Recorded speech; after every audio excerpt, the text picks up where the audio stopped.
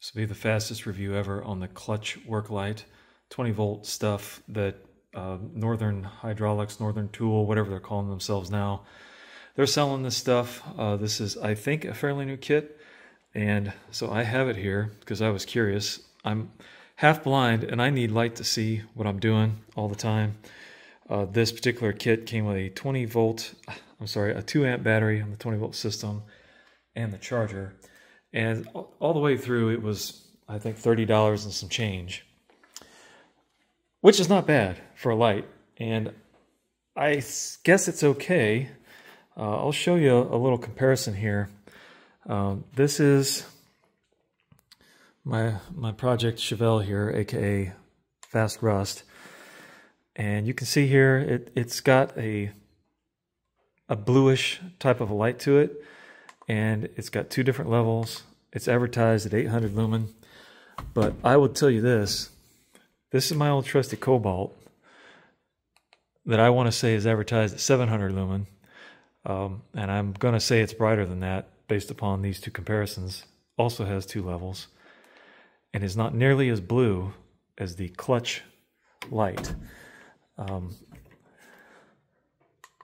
That blue is so harsh, it almost takes over.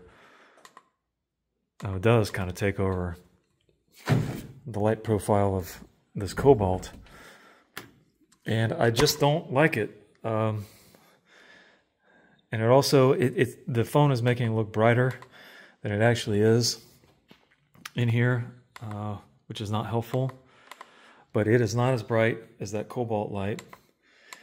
And even if you're like, well, that's no big deal, they're similar, and the blue doesn't bother me, here's one thing that probably will bother you. This thing, it has a terrible tendency, even as you're just maybe moving it around, and it just wants to flop down on you. This giant head here is too heavy for the multi-position base to keep up. And it's just a pain. This Cobalt light does not do that.